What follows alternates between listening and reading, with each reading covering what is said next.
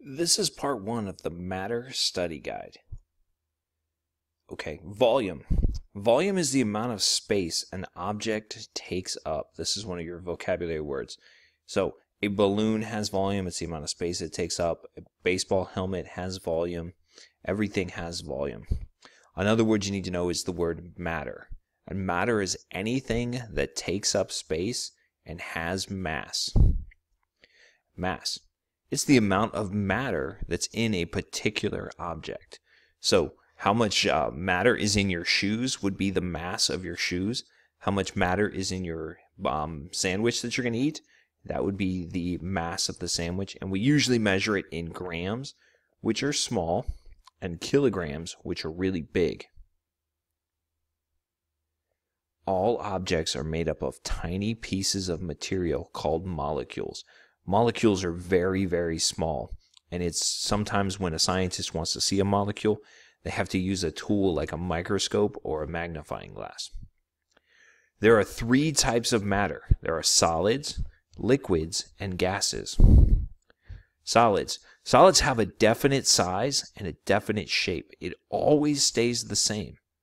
They always, if you take let's say we take a baseball and we put it on the table, it's going to be the same size and the same shape as if we put it in a glass of water.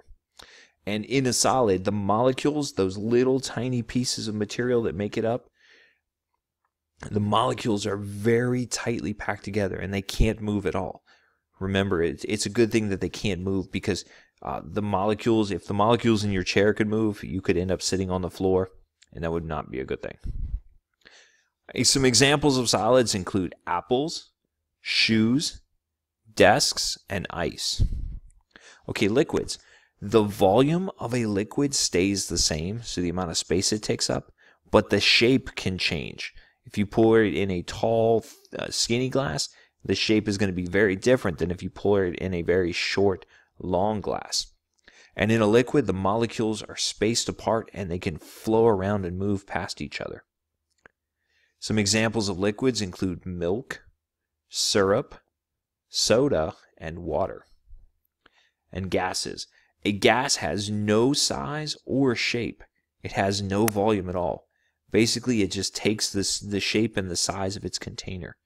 And the molecules in a gas are very far apart and they bounce all over the place.